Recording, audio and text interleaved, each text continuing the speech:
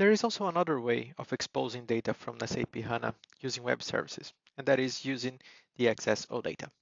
The Access OData is an extension built on top of the OData, in short for Open Data Protocol. It defines a protocol for the querying and updating of data utilizing existing web protocols. OData is a REST-based protocol for querying and updating and is built on standardized technologies such as HTTP, XML, and JSON. It's different from other REST-based web services in that it provides an uniform way to describe both the data and the data model. It's considered to be a flexible technology for enabling interoperability between disparate data sources, applications, services, and clients. To expose a table or a HANA view using Access data is very simple. You need to create an Access data file, set a namespace, followed by the tables or views that you want to expose. Both will require an alias, so we can access the table from outside, and in case of the views, you also need to determine the keys. So to do this demo, I will first create a HANA view, so we can have it as an example as well. So I'm going to go to my original project and create a new package. I will call it models. And inside this package, I will import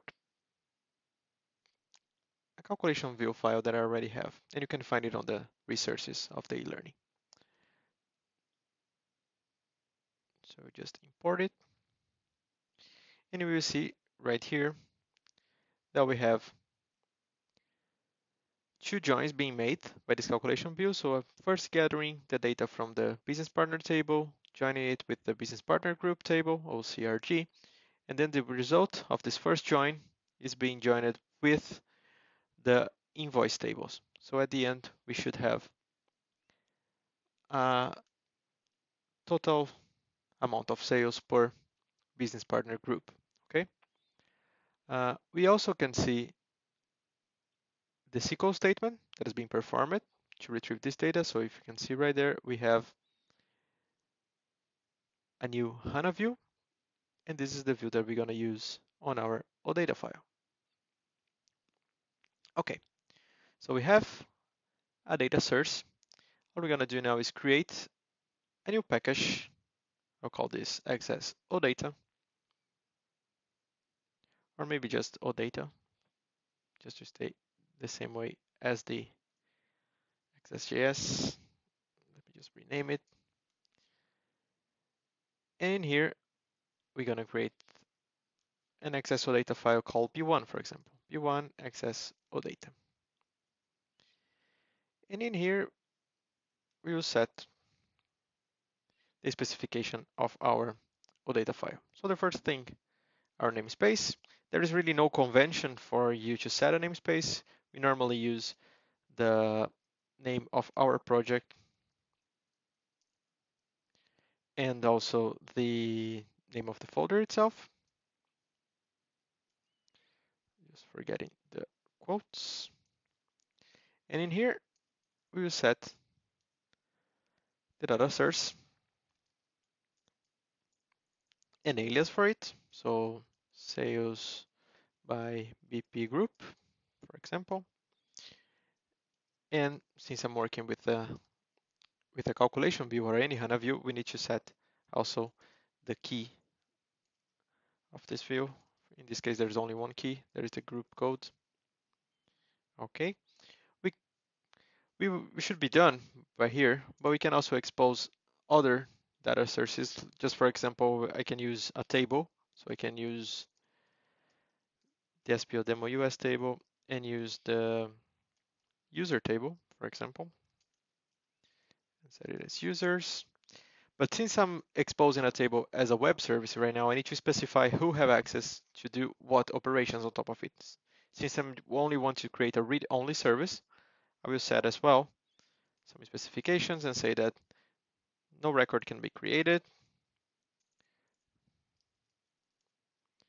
And also no updates.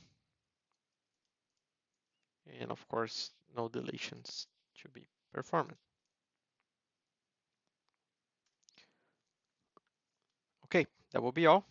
You just need to save your Access data file. Oops, I have an error right here. no key name, group codes.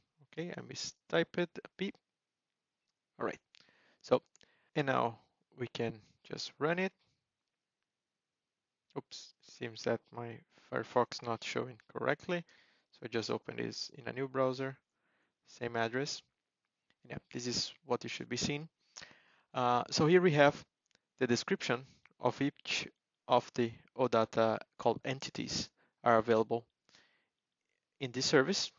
To have access to these entities, all I need to do is add this to the name of the URL. So if I access it, you can see that right there you have all the content being retrieved as an XML format. But of course, we can also have this in a different format, like a JSON. So I'll just set this argument right here, dollar format equal JSON, and then you have the content being retrieved in JSON.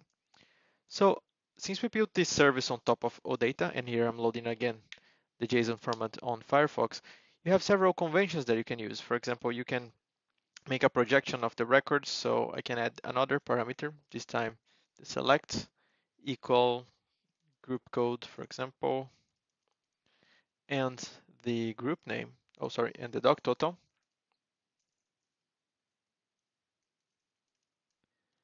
And here I only have day 2. You can also specify filters, the number of records. There are several conventions that you can use. And to have access to all those conventions, all you need to do is go to the odata.org website. In the developer documentation option, you find in the bottom the OData version 2.0. This is the currently supported version by SAP HANA. And here you will find the OData URI conventions. And here, for example, you can see there are several ones, and you can use the filters, for example, associations, and several other options.